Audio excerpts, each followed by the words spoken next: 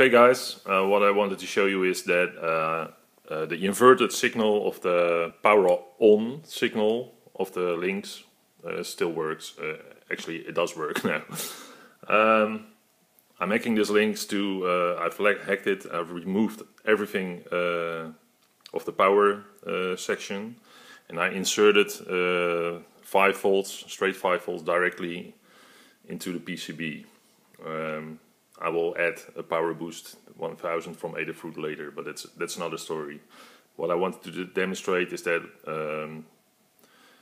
because there's no power coming from the batteries now, the Lynx will think it's running on batteries, and so it should switch this signal after about 4 minutes if you leave it untouched, and that is to save the batteries. And well, even though I'm going to install a LiPo battery in this one, I thought it was still a good idea to have that. If you put the Lynx away for 4 minutes and you don't touch it, you're obviously not playing. So why not use it?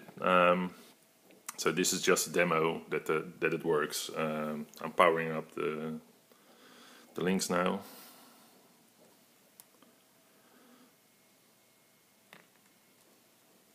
It's starting up. I'll start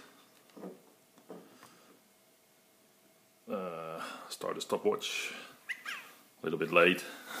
It was at least 20 seconds late, but whatever. And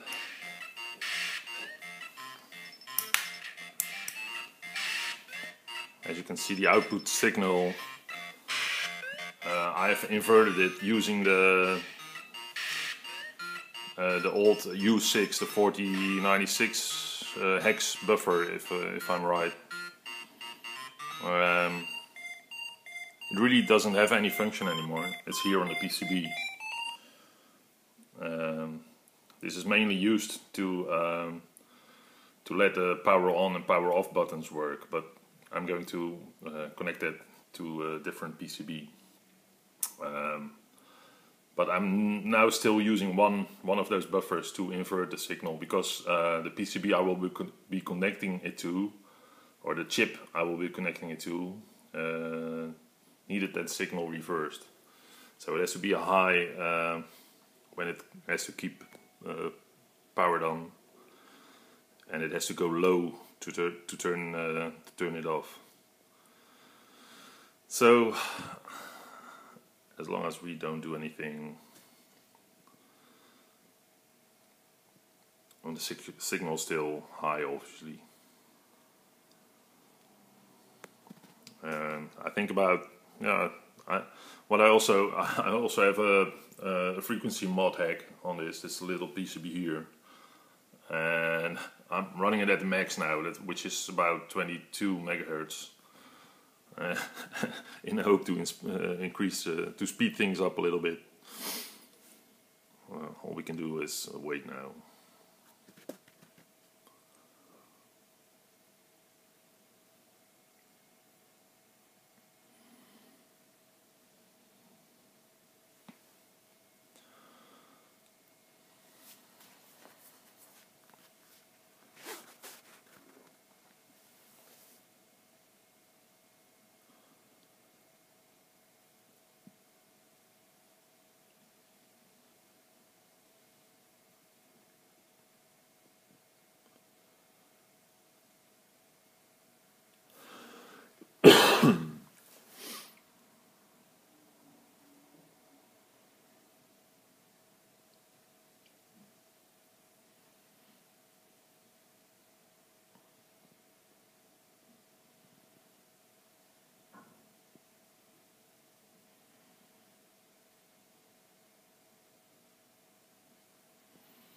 Yep, still running.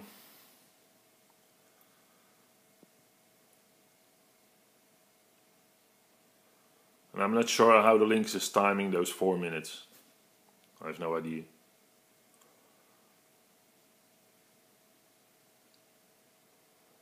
If it's dependent on the clock frequency, it should be a bit earlier now when it switches off.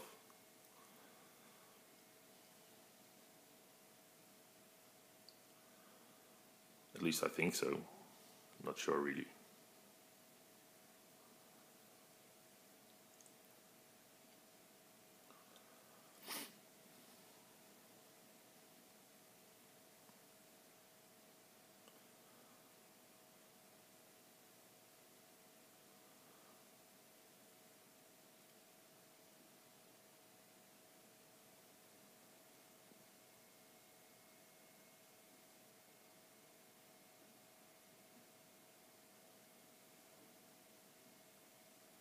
Yes, and there it goes. So it's almost spot on 4 minutes, although I started the stopwatch a little bit late. But I guess there was some boot time as well, of course. So it's about 4 minutes. You can see the signal is low now and it's still connected. And of course when I power down the system it will keep low. So normally the Lynx would turn off now. But of course, because I have the power section cut away, it doesn't have a way to control it. The signal is just here, and I will be putting that signal to the extra chip that I will use, which can control the Power Boost 1000. So yeah, well, that's good to see that it's working as I had planned. Thanks.